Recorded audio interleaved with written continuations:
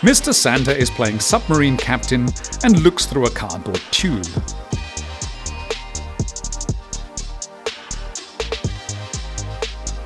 But his musical side also comes into play.